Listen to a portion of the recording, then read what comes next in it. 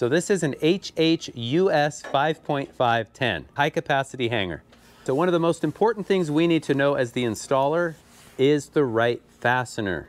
I shot it on with a 2.5 inch by 0.162 inch nail. The catalog says that a 3.5 by 0.162 nail is what's spec'd, but I can use this with no loss in load reduction. That's for the face nails. So just to give you a comparison of thickness, a 0.162 and a 0.148.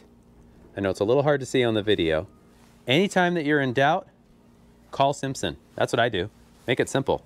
So both of these nails are 0.162, 2.5, 3.5. Now, when it comes to the double shear nailing, since that's a toenail application, then I have to use the 3.5 inch by 0.162.